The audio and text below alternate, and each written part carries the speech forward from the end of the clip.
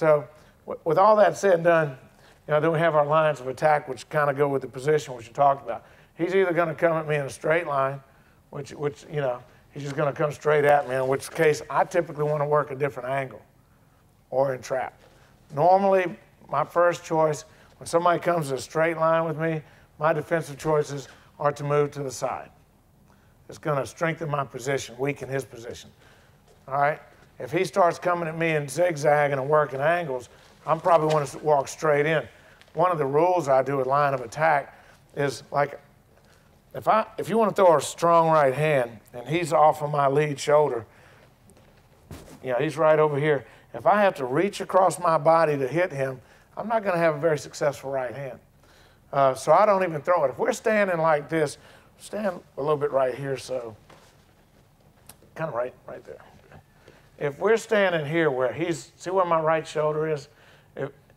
And I have to reach across myself to hit him, then that's weakening and shortening my punch. Plus it's exposing my back for people to work around me. If I'm doing all this leaning and he wants to pass me and go behind me, it's pretty easy to do. All he has to do is just push my elbow or slap my arm out of the way. Unlike what we're trying to teach you earlier. Right back. Remember, he's off my lead shoulder, my right shoulder's exposed to midair. And I do this. All he's got to do is just pass. And he's got me. He's on my back. And if his head's up there, I can't even hit him, So someone think what I do is I don't even throw this right hand.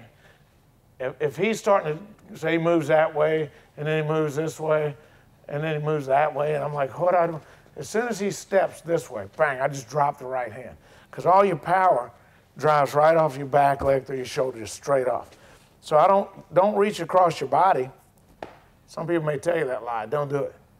You want to punch straight off your shoulder. It's going to give you more power, or palm, heel, whatever your strike is. Same with the elbows. Straight off your shoulder, straight through the opponent. Don't work these crossing techniques. All right? That's just going to get you in trouble. If for example, if I'm off at an angle and he reaches with his right to hit me, see, he's reaching, he's leaning. If I take that little side step and I choose to close in on him here, this is easy to do. I can take him down pretty easy with that position, or reach between his legs, bite him in the back. I mean, there's a lot of things you can do. All right. So we talked about positioning, economy of motion, conservation of energy. We talked about our critical distance, which is very, very important, and in our lines of attack. Counter straight lines with angular motion. Counter angular motion with straight lines. It typically works very well.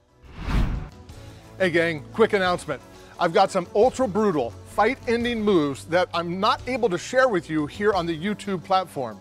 They're too ugly, too vicious, and quite honestly, too lethal. YouTube simply doesn't want this kind of material on their site. I can't blame them. This stuff is pretty rough, but when this hits the fan and your life is on the line, you're gonna need something truly nasty to end a fight in just a matter of seconds. This lethal training is yours free. Just click on the link below and it'll take you to the site so you can get your free video right now. Thanks for watching our video lessons here at TRS Direct. Hit the like button down below and consider subscribing to our channel here on YouTube. Hit the bell icon and we'll send you a notification when there's a new lesson available. Thanks again for watching.